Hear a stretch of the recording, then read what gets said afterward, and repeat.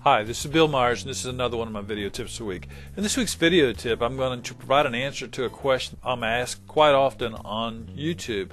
And the question is how to restore the different elements in Sony Movie Studio or Sony Vegas that seem to disappear. For example, on this screen here, there's no tab for effects.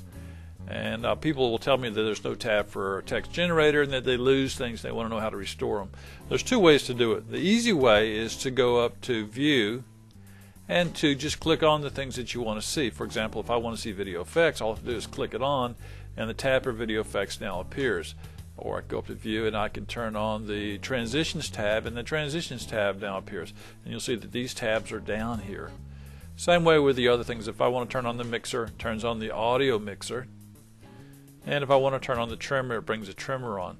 Now once these are on, you can move these around the different areas of your screen, and you can undock them if you like.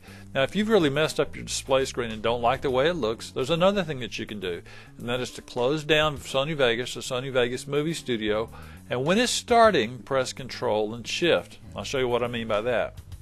First thing I'm going to do is I'm going to close it down, and I'm going to hold down the Control and Shift key and then restart it. And it asks me, do I want to reset all Vegas Movie Studio Platinum preferences to default values? And if I select yes,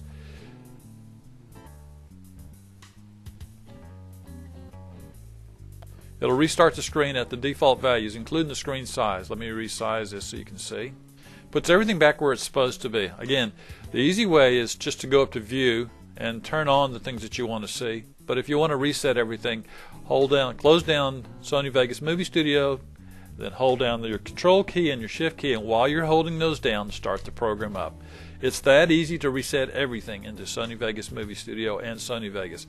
I'm Bill Myers. This has been another one of my video tips of the week. To find more like this, visit www.bmyers.com.